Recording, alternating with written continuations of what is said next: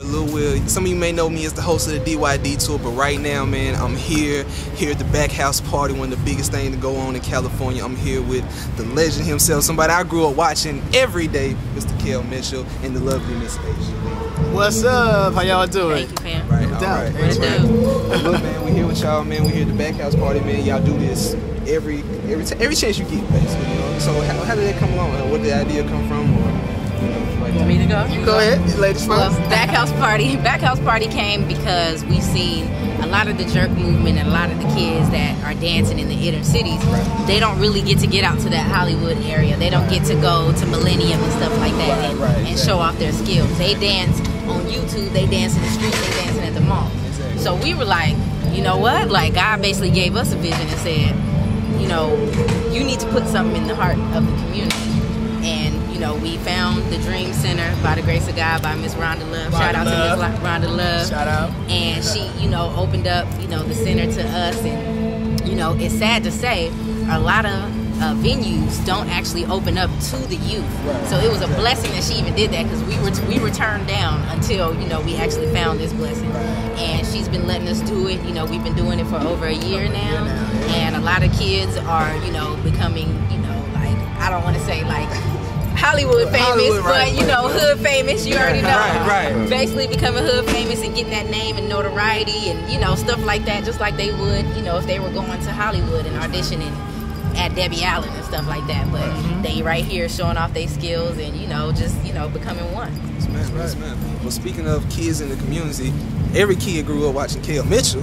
So, sir, how's it feel, you know, being a part of something so big in the young community? I mean, I feel like my grandfather was a pastor, my mom is a teacher, and then my dad's a psychologist. So I just had this passion for helping people out, helping others, and I feel like God has given us that. You know, that's my passion now, to make sure that kids get on the right path, go in the right direction, and that's what me and Asia are all about. You know, that's why we started the BackHouseParty. Like, it's surreal to me, because, you know, having all that and the sketch show, that was an opportunity for me as well as a young child, and I want to give that opportunity back to kids in the inner city as well. Like, I grew up on the south side of Chicago, very similar to Compton, South Central, any of these places like that, so it's very similar. So to give that opportunity to kids and show them this avenue that they can go on, man, it's just been beautiful for us. Like, we crowned the Queen of Jerk, the Queen of the Dougie, the King of the Dougie, you know what I mean? King of Jerk, you know what I mean? So it's been a lot of fun. Great.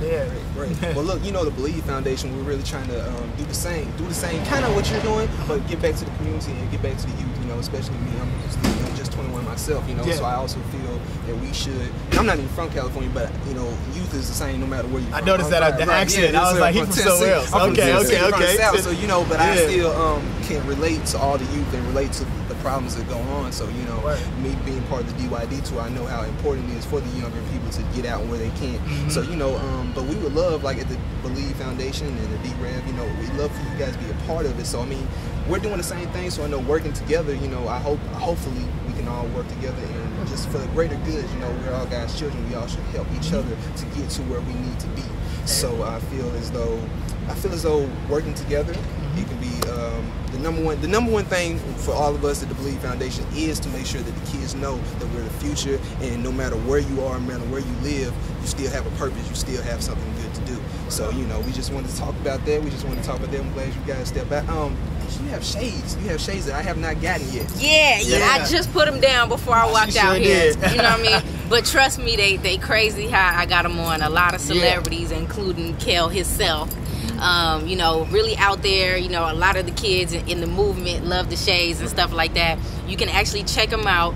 Go to WCRclothing.com. Again, WCRclothing.com, or just follow me on Twitter at The Real Asia Lee, and you'll get constant updates, because I'm always updating like every day. Always. Constant updates on my shades and stuff like that. I customize. They swag. You seen them, right? I seen swag. I still said she didn't give me mine, so you see how she didn't answer the question. She didn't answer the question, but you know. I didn't even hear that question. I'm sorry. Rewind it just a little bit. Okay.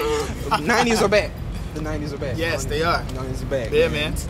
I watch it. You know, I watch it. The 90s are back, and how does it feel, man? How does it feel just knowing that you're part of something so great? It feels great to have a show that was so loved by so many people. Yes, it was a staple for the 90s. I mean, the kids were hitting me up on Facebook, you know, the fans of the 90s, hitting me up on Facebook and Twitter years ago and petitioning Nickelodeon to put the shows back on the air. So it's a blessing, and their dream came true, and it's been crazy. I mean, the ratings have been through the roof. It's just been nuts, and I'm excited to be a part of that, man. So shout out to all the 90s or all that fans out there, man. Definitely. And go to check out kelmitchell.net. Go and check it out. You can see all the things that's going on with me. BackHouseParty is up there too as well. I got a new film coming out too called Dance Food with me and Cedric the Entertainer. Oh man. Yeah, I wrote the film, so I encourage anybody out there, you know, don't wait for those auditions or anything like that. Write your own films. Kids, if you got it in your mind, go ahead, write it out, write a script, you know what I mean? Go ahead and do that. For those 90s babies out there. Oh yeah. He got some swagged out orange soda t-shirts. So you know I had to hook up. Orange soda and 90s drink of choice. I had to hook up with Asia Lee. Orange soda joint. And we designed some t-shirts, crazy.